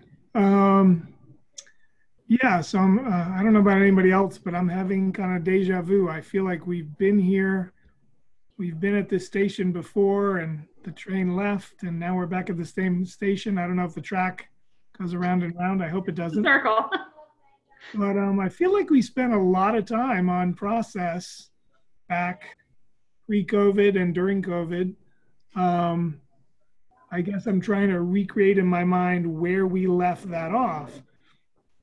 And I thought, and I could be wrong on this, but I know we talked about, you know, this idea of Rob and Chris coming into the council and the council giving them feedback. And I thought we kind of moved away from that. And I really thought we kind of put the responsibility with Rob and with Christine to really kind of generate in their minds as the professionals doing this work, what the priorities were. And I can't recall whether it was bringing it to the planning board or bringing it to the planning board. And I'm going back to your flow chart, Mandy, which I thought we did a lot of work with the planning board on and with CRC on. And so I'm just kind of wondering, I hope we're not abandoning all that work because I thought it was really good work. But I thought we were going to let Rob and Christine really come up with kind of the template of priorities to then vet that with the planning board, with the CRC. And it was really incumbent upon, I thought, the CRC and maybe you acting as chair of the CRC to bring that to the council and kind of say, here's the direction we're going, council. Now's the time to say, and there are committee reports, right? Each meeting or periodically. So you could, through your report, say, here are the areas of affordable housing, downtown zoning, et cetera, et cetera. Here are the directions. Here are the main priorities that are being set right now. Speak now or, you know, or forever hold your peace because we're moving in these directions. So likely the zoning proposals you'll be seeing will fall in the following categories. But again, it's been a while. We've been through COVID. That's kind of where I thought we were going. But Rob, Christine, others, maybe I'm seeing things through a different lens, but I thought that was kind of where we were going. Christine Brestrup.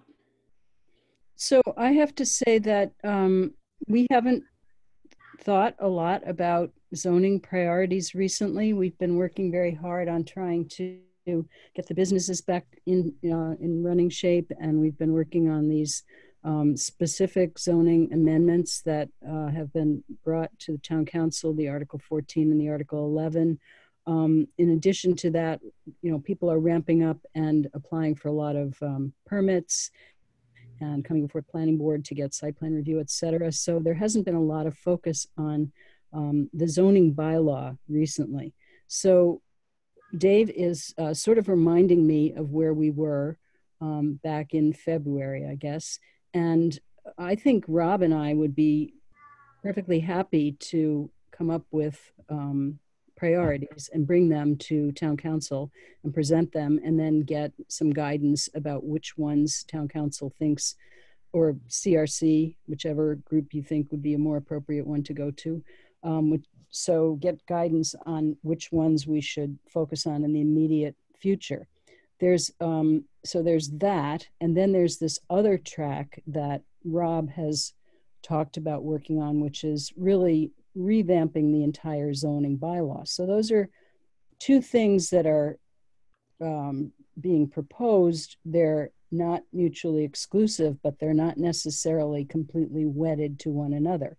The complete recodification of the zoning bylaw is a project. It's a very long-term project that's probably going to take more than a year to accomplish. Meanwhile, we have these specific things that we want to change in the zoning bylaw. And I think those two things can happen at the same time. So I have had a recent conversation with Rob about, you know, bandwidth. How much time do we have? How much brain power do we have? When can we get going on this? And we've talked about towards the end of the summer. Probably makes sense, because by that time we will have seen the big rush of outdoor dining or outdoor retail or whatever it is we're going to see, and that we will have more mental capacity for focusing on the zoning bylaw, both the recodification and the figuring out what we think should be the priorities. So I could propose that maybe towards the end of August, that we come back to you with a plan, end of August, beginning of September, as to how we're going to approach this, come back to the CRC and give you some kind of a presentation about that. Does that make sense? I'm gonna send that question off to the committee. Does that, from a committee's point of view, what Christine just said about a plan for, I think I'm going to reword it in what I heard, a late August, early September plan that has potential priorities in a list of what you think might be the most important things to tackle in the near future on zoning for discussion, and it coming to, and this is where I think I've never been clear, CRC or town council. And I think that's one of the ones we need to absolutely decide which ones it's going. I will say, I think at one point we decided town council, COVID hit, and that presentation for a number of reasons has gotten pushed on a council agenda. From my vice president and my chair of CRC point of view, I do worry that if it goes, you know, I have two conflicting things. If it goes directly to the council, it could be seen as something that continues to get pushed as we have more, decide we have more important things to deal with, whereas it might not get pushed in CRC. At the same time, I know there's a huge risk of it coming directly to CRC and not to the council, because there are not just the 5 of us that want to talk about zoning on this council. And so maybe a potential compromise between that is a CRC meeting that is listed as a full council meeting, where that presentation might happen. So thoughts from our committee members on what Christine said and where. Evan. Yeah, so the role and charge of this committee, right, is to advise the council on matters of planning and zoning. And the whole reason we have committees is so that committees can do a bunch of the work ahead of time, so that by the time something gets to the council, it's been vetted, it doesn't need as much discussion or debate. And so I understand the concern about sending zoning, which is of high interest, which can be contentious, to these 5 people first. But I also feel like if we send it to the council first, that's not the why are we here, right? Like our whole purpose is to advise the council on these things. And so to me, it actually makes sense for it to come first to this committee to have a discussion about priorities, because that's what this committee was tasked to do, which was to advise the council about that. And I think that we're actually, you know, when I'm thinking about the composition of this committee right now, I think that we're actually a well-equipped committee to do that. I mean, we have Steve's tenure on the planning board and his knowledge of the zoning bylaw and his background in architecture. I sit on this committee as a renter, which is important here, I think, and as someone who has a lot of background in sustainability and climate stuff. We have Shalini, who brings the perspective of economic development. We have Mandy, who has worked on a number of these issues already, and especially with the rental registration bylaw implementation. And we have Sarah, who I think brings a really important perspective, both as a farmer, but also, and I'm going to say this because she says this all the time, as someone who represents a district that is often very skeptical to development. So I think that we're actually a really well-balanced committee to help come up with priorities for the council. And if we present them to the council and the council rejects them, then that's that. But it seems like that's our job, right, as the CRC, to advise the council and to make recommendations when it comes to planning and zoning. And so I think that actually the presentation, I also can, that's an entire full council meeting, right? I mean, we have 13 people who love to talk, right, on an issue like zoning. It just seems to me like it should be filtered through a committee first, so that the council can work more efficiently and expeditiously. I like the idea of Rob and Christine coming to us when they can. I also think that this is a committee that has people who are very interested in this stuff. I know I've had conversations with Steve in the past about this. I know I've had a lot of conversations back in December with Shalini about some of this stuff. So I'm hoping that this committee can feel free to also bring our priorities to that meeting to figure out where some of our priorities align with the planning department's priorities to move forward. Thank you. Shalini, you had your hand up at one point, but you unraised it. Do you have a comment? It's okay if you don't. No, I was just going back to read the charge for the CRC because I forgot whether we are, I mean, what is the order of it? Because I'm completely in agreement with Ellen, and at the same time, just knowing the council we have, I think, I was just trying to see what is written down in terms of order. Do we go to the town council and then they push it down to us, or can it go directly to us and then we make, I was just trying to, and the other thing I wanted a clarification was, what is the meaning of recodification of zoning? What is, I don't remember talking about that. So if someone could clarify what that entails. That may have been talked about before you were on the committee. Rob, could you talk about what that project you're working on in terms of recodification is? Yes.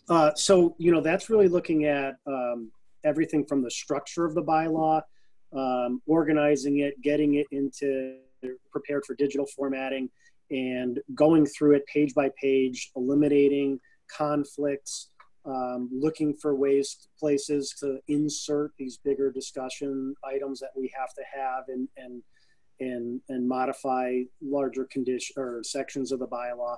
Really just kind of establish the framework in an up-to-date way to then move ahead and start putting in these bigger amendments. Thank you. So we're going to have to move on. Just a follow-up question.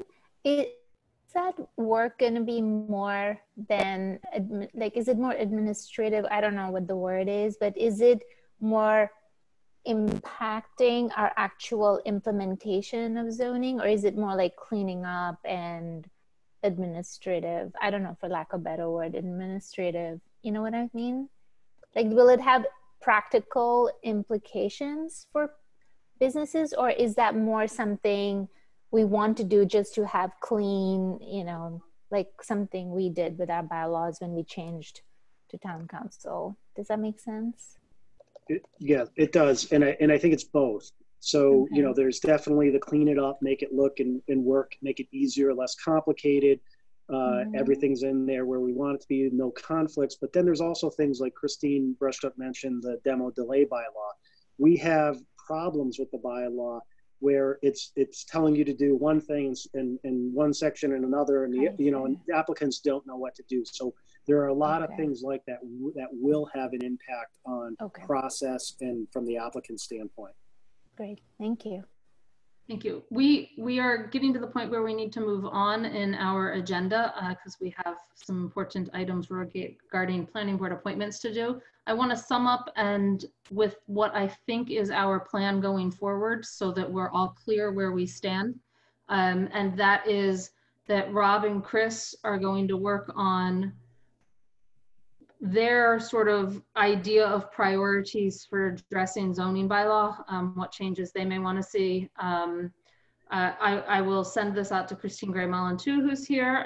If planning board gets a chance to talk about it or they have their own ideas, that would be great to have that list too. That work will happen over the course of August in an attempt to get to a late August or early September meeting at CRC. We have a September 1st meeting. That might be an ideal date to aim for a potential discussion of zoning bylaw change priorities and how to prioritize that and give that guidance to everyone. At the same time, we as CRC members will be making our own lists of what we would like to see and bringing those lists to that meeting. And I, as chair, given that it won't just be us counselors on this committee that have their lists, will reach out to the council through reports to the council for asking for other counselors' lists that can be brought to that meeting. I would like guidance on whether we should potentially make that meeting a meeting of the full council in case other councilors would like to come to that meeting. When we know an exact date, knowing that we're aiming for September 1, but it may not be September 1 because we don't know what will happen in August.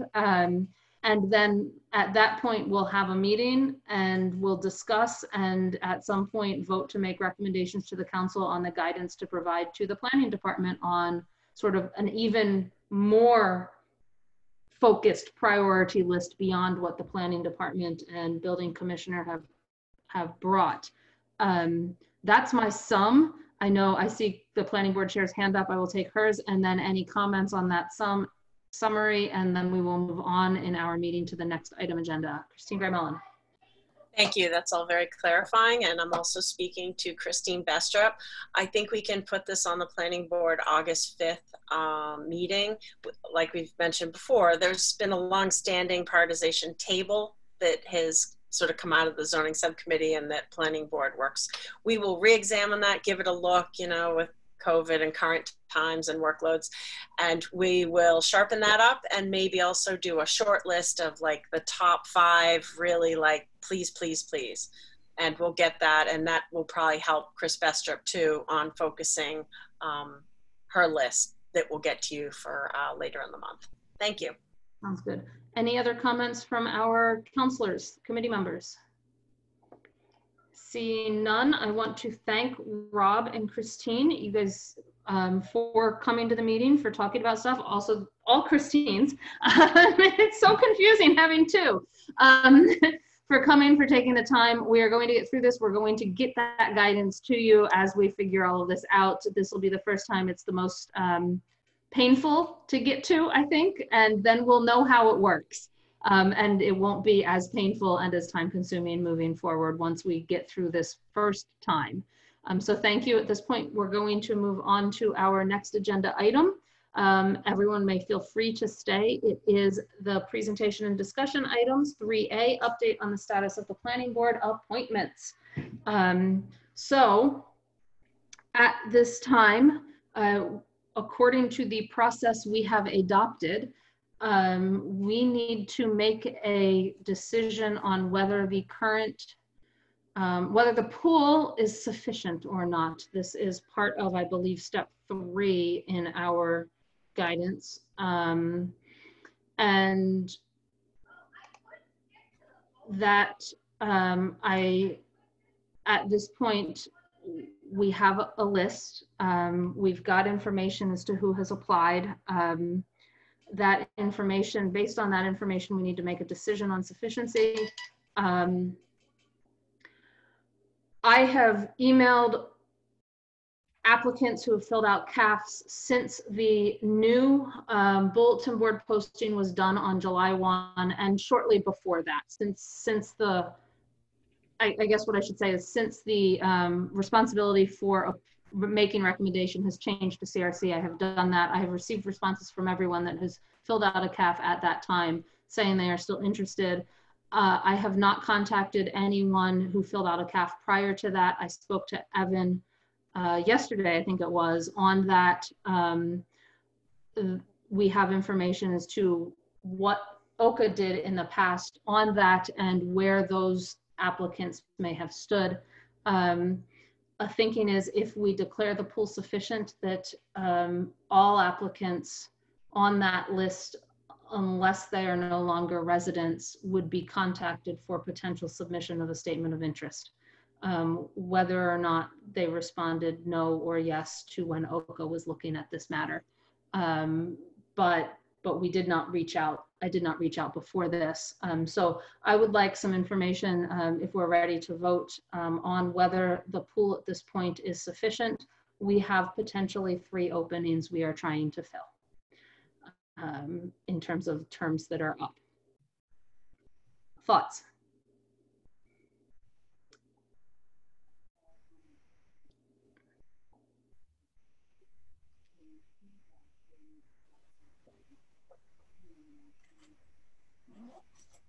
Shalini? I'm raising Evan's hand.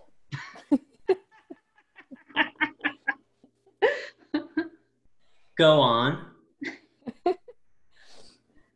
No, I want you to speak to this because but you seem to have, at this point, you have the most experience in appointments. So, right. So if we're looking at the process, right, a couple of things that we're looking for is we want to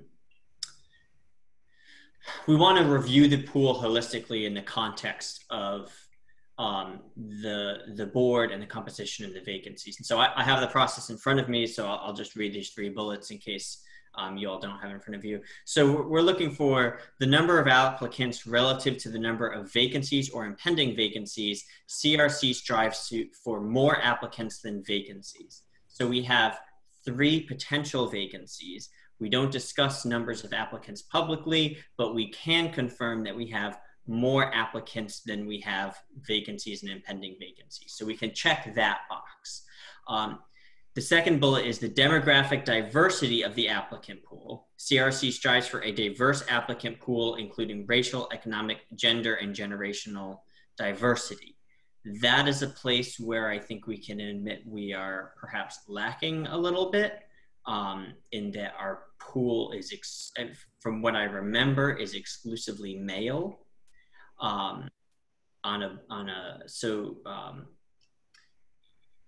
The planning board right now is, I won't expand on that. I would say that we aren't necessarily meeting the diversity threshold. I'm not going to use the word threshold. The diversity ambitions, right, that we might have with regard to the pool. And the third one is the current needs of the body to be appointed, including any current burdens placed on the body by a vacancy.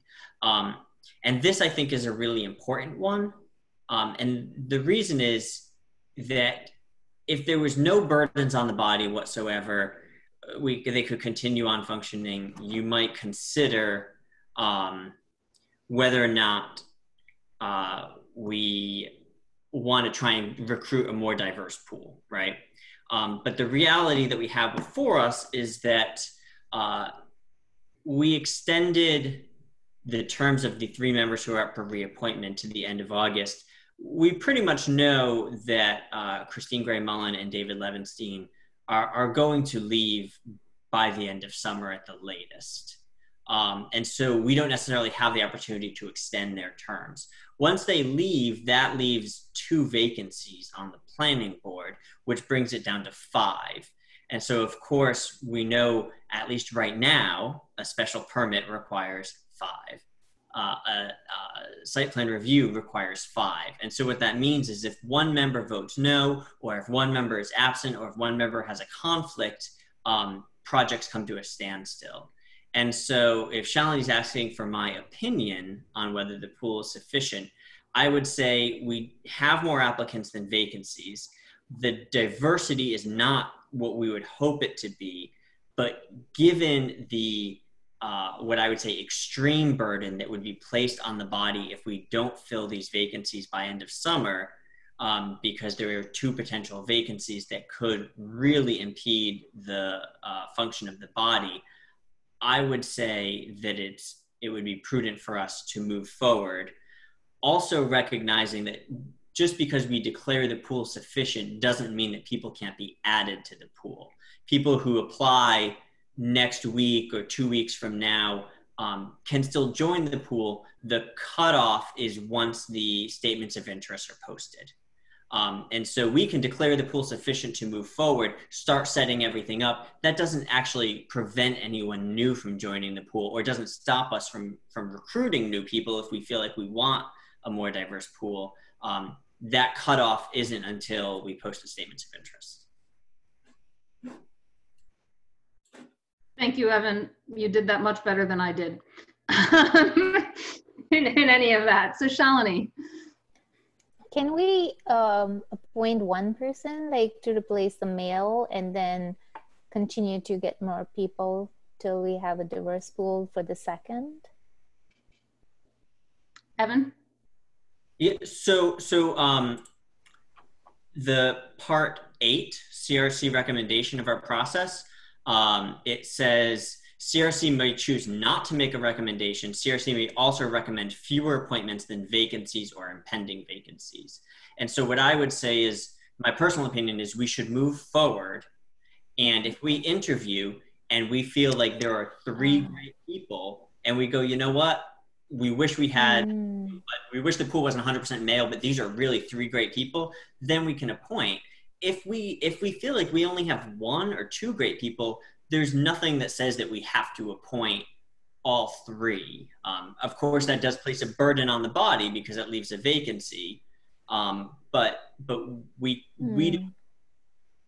don't lock ourselves into filling all 3 or any. I mean, if we interview and we're like, we don't think any of these people should be on the planning board, we actually don't have to appoint anyone. It's a little awkward, but so yeah, I don't think we should go into it with that mindset. I think we should, but we have that option. Sure. Okay. Thank you. Any other discussion on sufficiency at this time, or are we ready to move to a vote? Because I think our process, we assess the pool, and yeah, we have to vote to declare the applicant pool sufficient to proceed to interviews. If there is no more discussion, I will take a motion if people think it's sufficient. So if someone does think it's sufficient and wants to make the motion, please do so. That's what I'm going to say. So I can make that motion since I've been doing all the talking. So I move that the CRC declare the current applicant pool for the planning board sufficient to proceed to interviews. Second.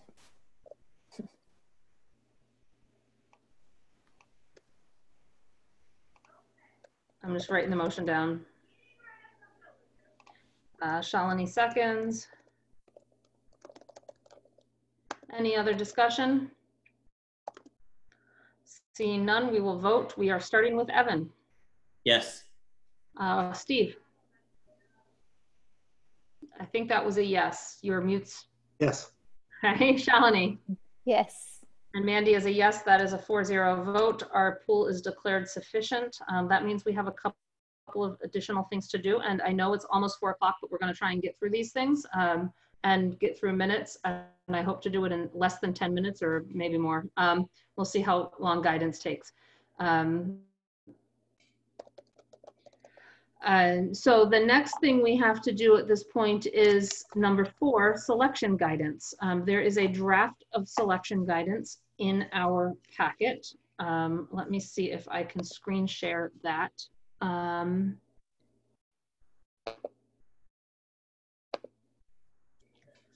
So this is the draft in anticipation of the potential for declaring the pool sufficient. I contacted the planning board chair for item B. Item A is a exact copy of our process other than number 4, which I took from a draft thing that says to be added. Item B is an exact copy per our rules of the email that I received from the planning board chair, Christine Gray Mullen, and all per the rules. So Evan. This is just, when we voted, we voted to maintain the word term limits there. I think so. Okay, I for some reason I thought we had struck that, but I guess maybe, anyway, it seemed weird that we went against term limits, we've still labeled it, but okay, just wanted to make sure. At least that's how I had it. It could be wrong. You're probably right. Shalini. Yeah, I have the same question about term limits. I thought we removed those. I will remove it, and I will remove it from our adopted process. How about that? Okay. As a Scrivener, I screwed up in not highlighting everything we deleted. Okay.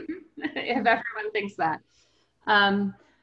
Characteristics of an affected planning board member. I think this is something that we have an option to add, but we do not have to. Is that correct, Evan?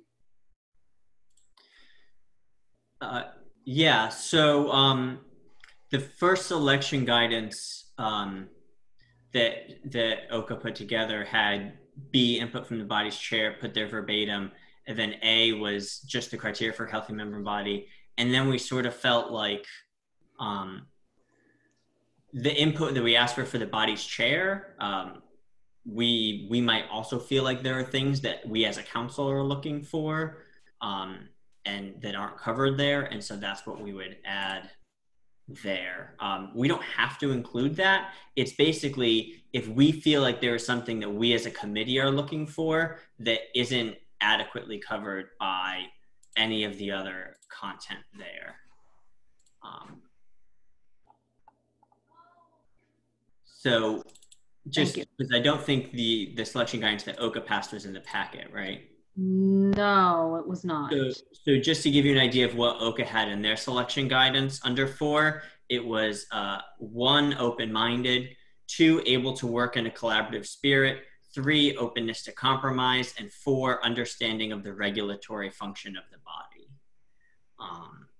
Of course, that was done with different input from the body's chair since the chair has updated her input. Yes. Does anyone, oh, sorry, Evan, go. I was going to say, I feel like I see all of these 4 things that OCA had passed in the chair's input. In fact, just on the screen right now, I see understand the regulatory function of the board, fair and open-minded, ability to collaborate and compromise. So that's literally the 4 things I just read. And so what OCA had put is now in what the chair has provided us. So the only reason for us to repeat those things would be if we wanted to make clear that that CRC is really prioritizing those things. It's not just the chair that's prioritizing those things. Thoughts?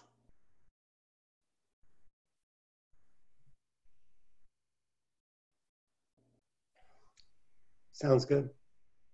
Is that a sounds good to add it into our selection guidance too, or just leave it as down here? Steve. To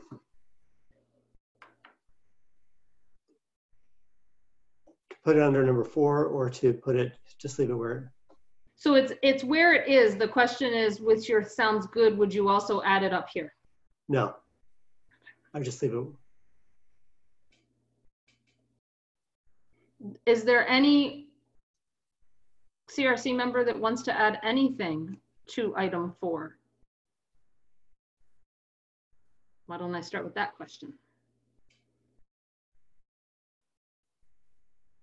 I am seeing no hands, so I think that means I will delete it. And if there are no other requests, let me look at my process again, since this is all new for me. We have to vote on this? Yeah, adopted by majority vote. Yep, adopted by majority vote. Are we ready to vote on this document?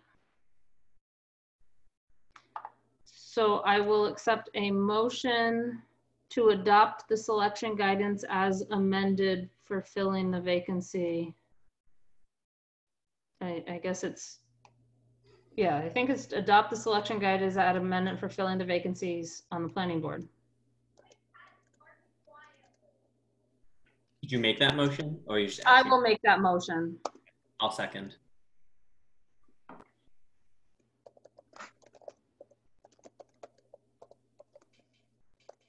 Any discussion? Seeing none, I think we start with Steve Schreiber. Aye. Shalini? Yes. Mandy's a yes. Evan? Yes. Okay, we've adopted selection guidance now. That means we have to get a tentative schedule for statement of interest deadlines, interviews, essentially, and then a meeting for determining interview questions. Let me stop this share. Our upcoming CRC meetings are August 4th, August 18th, and September 1st. Planning board has a meeting on August 5th, and assuming they go every 2 weeks, I believe they also have one on August 19th and September 2nd, the days after our meetings, which means if we were looking for interviews, we would be looking for, I believe, given what we'd go with, the Wednesdays between that, either August 12th or August 26th. There is a council meeting on August 17 and August 24? I guess the 31st. Yeah. I didn't write the council meeting days down. I think we have meetings on the 3rd, the 17th, and the 31st for the council. And the 31st, yes, not the 24th. Okay. That's what I couldn't remember. Yes, and the 31st. So given those meetings, and the 17th is generally set for only town manager evaluation at this point, whereas the 31st is supposed to have other items on it. It looks like we would be aiming for the 31st to the council, which would be aiming for interviews, I think, given that on the 26th is the Wednesday. Yep. Does that sound like a good plan?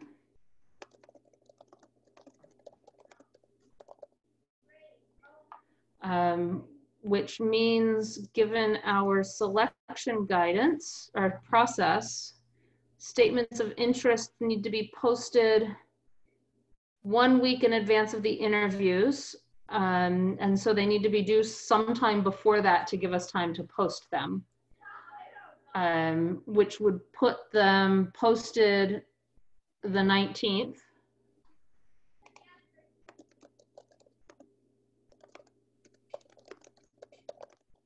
Any idea on when we should have a deadline for them?